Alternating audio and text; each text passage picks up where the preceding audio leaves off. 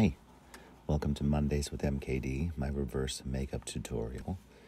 And today, I wanted to remind all of us that we have the power to influence our day. There's so many outside factors right now. I mean, I don't need to tell you, it's politics, it's COVID, it's the internet, it's social media, news, everything telling us how to live our day and to feel today. And when I am what I call, and I've learned to call spiritually fit, I can now pause. I've learned, reluctantly, I am not in control of much, but what I can control are my words and my actions.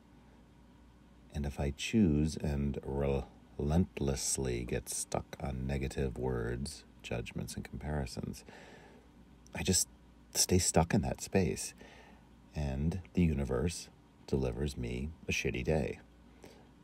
But when I choose positivity, uplifting words, and take positive action to do good things for myself and for others, the universe delivers a good day.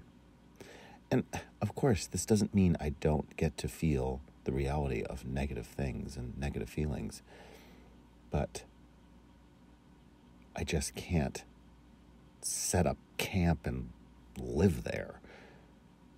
Now, how do I get to a positive space? I pause, I take action, I use positive words and gratitude lists, even if they seem awkward and weird.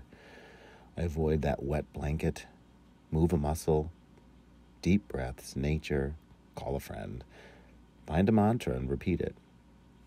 But most of all, it's important to remember we are not alone. Lots of love from our home to yours.